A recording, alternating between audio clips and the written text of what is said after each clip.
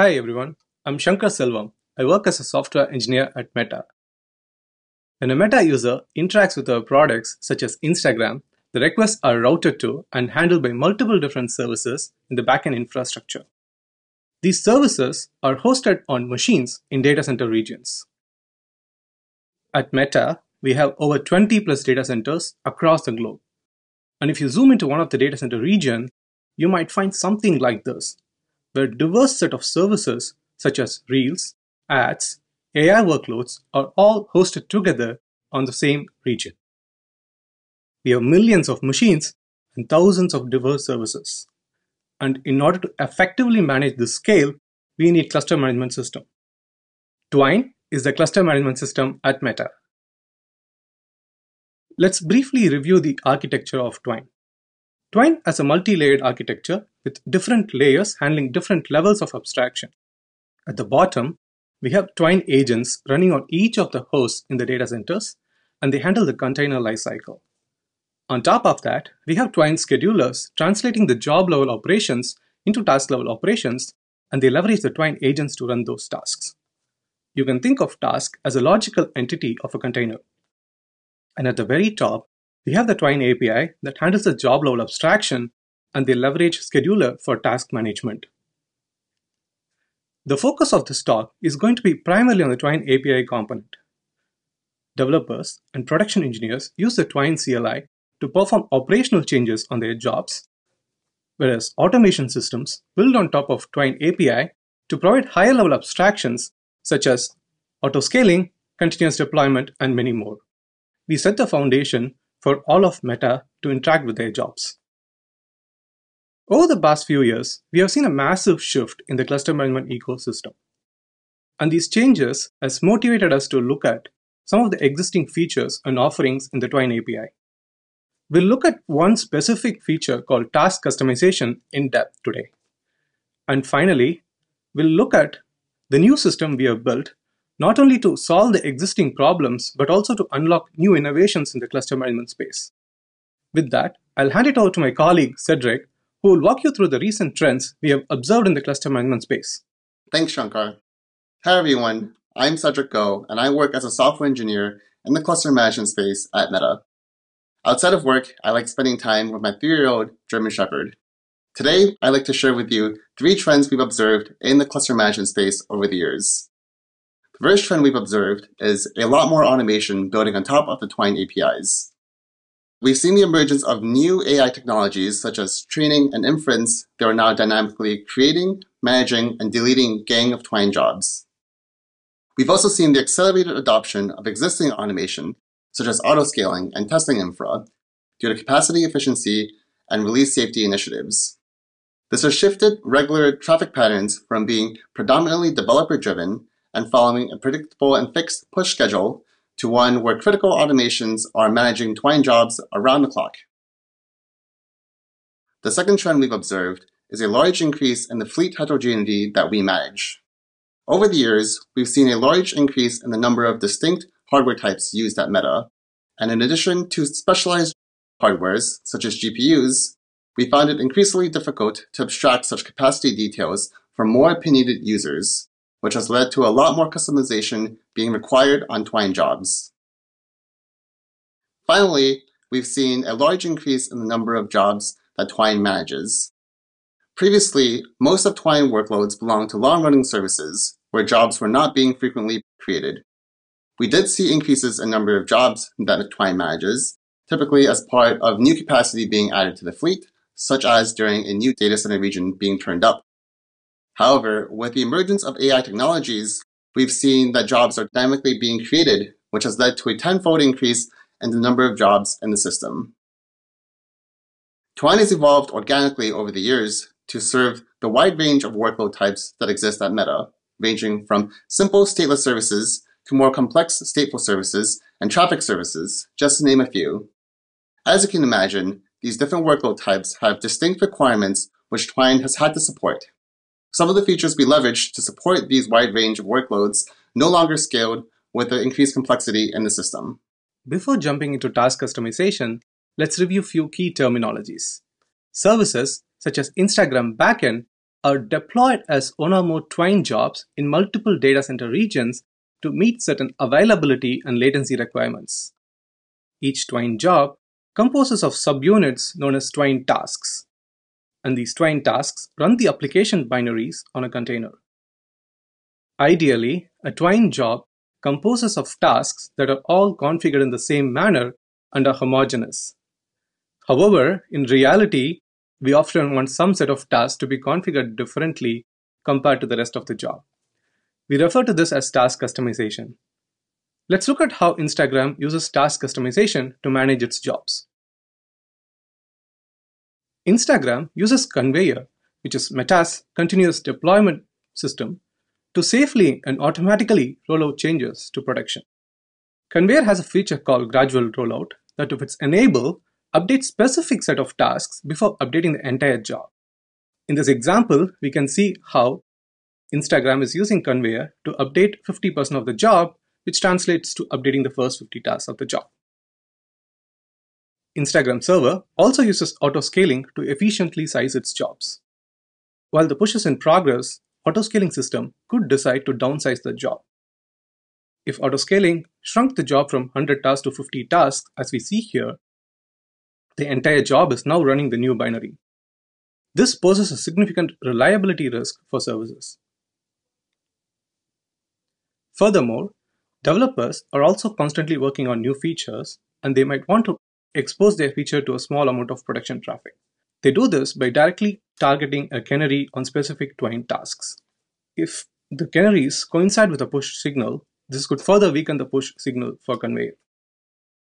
We can see how these different actors, while they work well in isolation, when they coincide, they run into conflicts.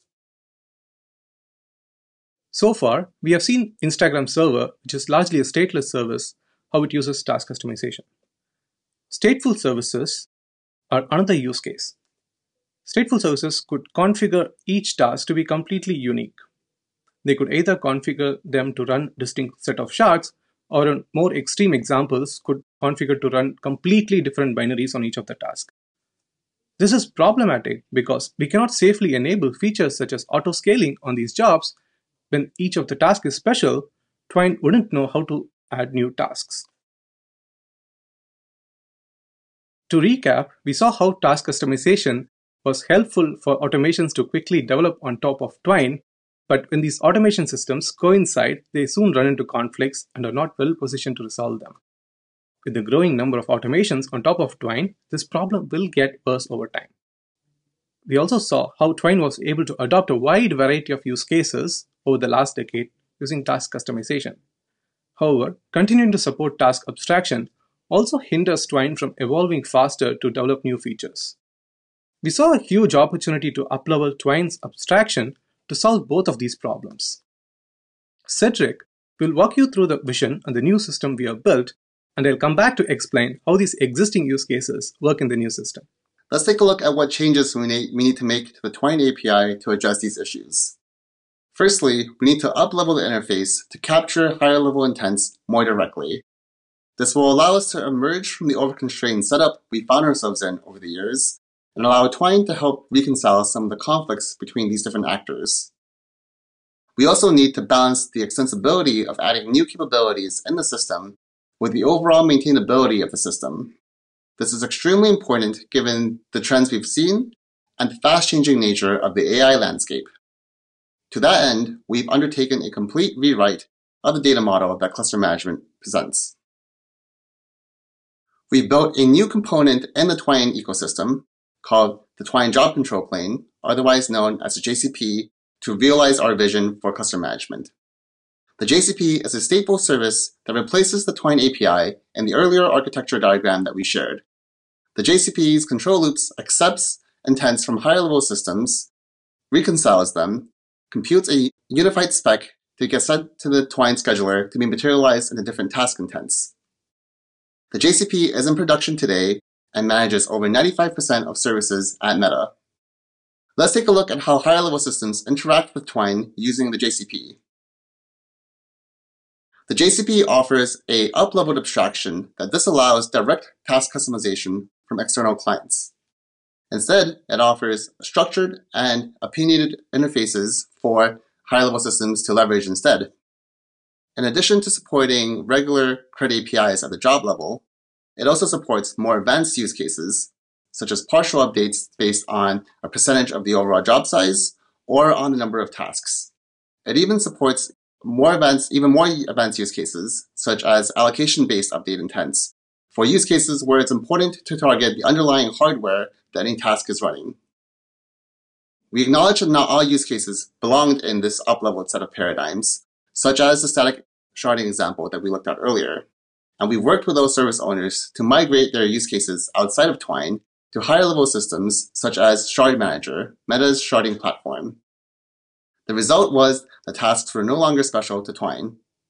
Let's revisit and look at how different automations and workflows now work on top of Twine job control plane.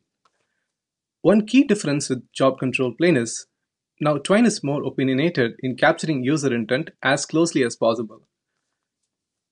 Conveyor, instead of updating specific tasks of the job, now lets Twine know that, hey, you have to update 50% of the job.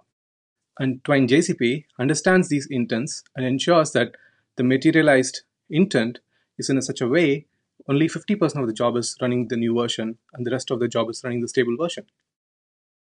If autoscaling system decides to downsize the job, Twine JCP captures autoscaling intents and conveyor intent, and it's able to ensure that even after the job is shrunk, it's rebalanced in such a way that 50% of the job is still running the new version and 50% is running the stable version. This provides much better guarantees for reliability for service owners and doesn't compromise any of the service contract as well. Developers, instead of handpicking tasks for their canaries, now let Twine know their canaries along with their intent in terms of number of tasks to canary. And Twine JCP intelligently picks the target tasks for these canaries in such a way it doesn't conflict with the push, and thereby it doesn't reduce any of the push signal as well. We can see how Twine JCP, being aware of these different intents, is able to reconcile these different conflicts that could arise and provide a very smooth and cohesive experience for both developers as well as automation systems. We saw broad improvements on automations and their reliability when integrating on top of Twine JCP, and we also saw a lot of implicit contracts that was previously developed outside of Twine was now getting eliminated. In addition to solving some of the baggage of problems that had accumulated over the last few years, the JCP also allowed Twine to experiment with new features in a more controlled manner. For example, one such improvement is improving the way we conduct internal rollouts. Previously, changes to internal Twine components, such as the agent, could not be released with full coordination with all service owners due to the scale at which we operate. However, now that the JCP had direct access to Conveyor's managed push intent, we were able to align our rollouts with these managed pushes, and in doing so, leverage the guardrails that Conveyor offers, such as service health checks, that greatly improve the reliability of our rollouts. We've also been able to unlock new innovation within the Twine ecosystem. One such problem was that AI inference was unable to efficiently utilize your GPU machines for experimental models. Ideally, these models only required one task to run, but also had to be highly available, which forced AI inference to dedicate 2 tasks per model.